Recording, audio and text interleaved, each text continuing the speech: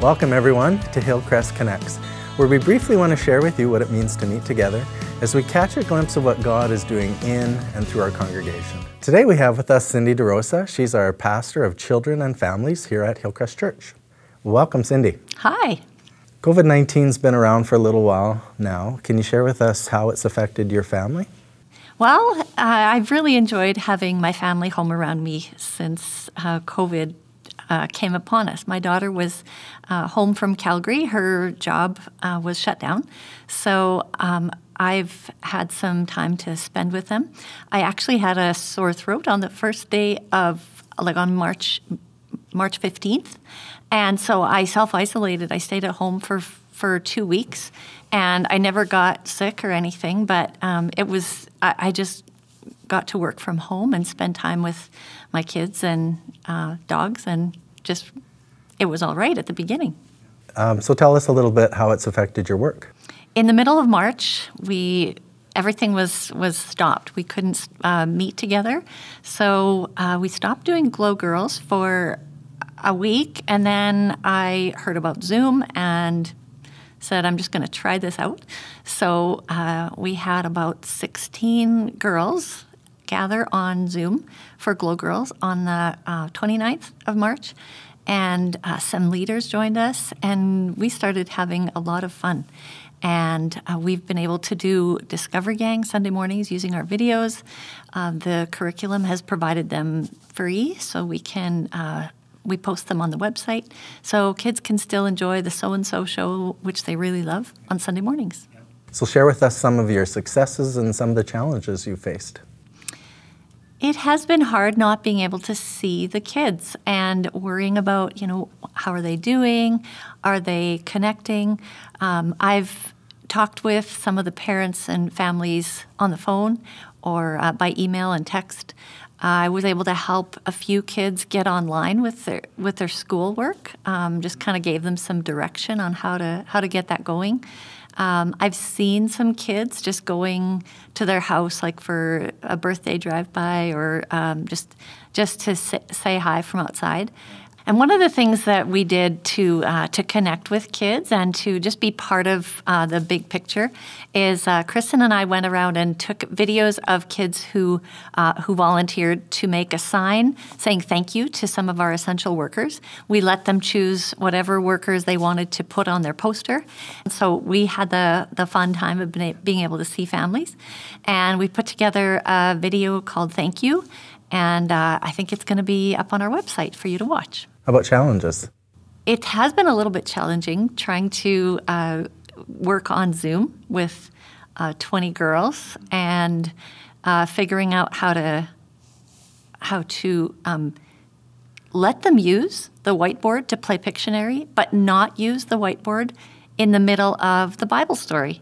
So we've had a lot of fun doing that. But a really cool thing that happened last night was we had show and share. So everybody could bring something and talk about what was special about it. And then at the end, one of the girls went running out of the screen and came running back and said, hey, everybody, go and look out the window. There's a rainbow. So we all took off and we're looking at the rainbow. And we came back and I said, God just joined our show and share. He wanted to show us how much he loves us. And then they talked about what a rainbow means. And it was just so incredible, the timing. And I just felt like God was joining in with us. So you have some material. Do you want to show us some stuff? Do you want to share? Well, we haven't been able to see the kids and give them their usual activities. So Kristen and I have made up activity bags. We did this at Easter, and we're doing it again for the month of May. So Wonder World has all of their crafts that they would usually be doing on Sunday morning, and of course a little bit of a snack.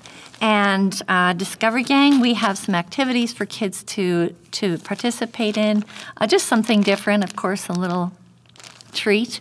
And those are available outside the church office during office hours throughout the month of May. And we'd love to just be able to bring something different and give you a reason to go out of the house and drive by and say hi.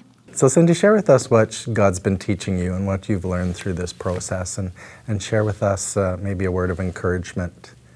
Well, we like to, as humans, we like to be in control. We like to have control over the circumstances of our lives. And when we come to a situation where we don't have control, it's actually a glimpse of reality, because we don't really have control. We just, especially in our culture, we have doctors and we have jobs and we have the government. We have all kinds of things that we depend on.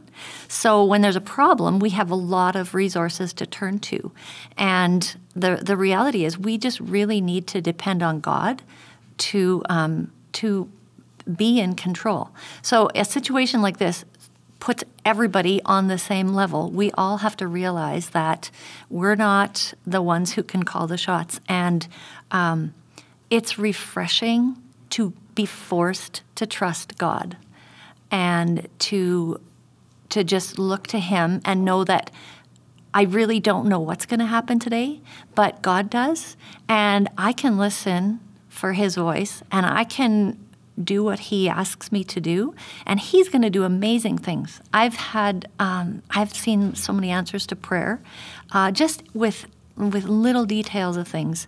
One of them, actually, Mike, was your dog ate some hard plastic, and I was praying that she wouldn't get sick, and things like that. But big answers to prayer, like provision of money. Provision of a computer for someone who needed it.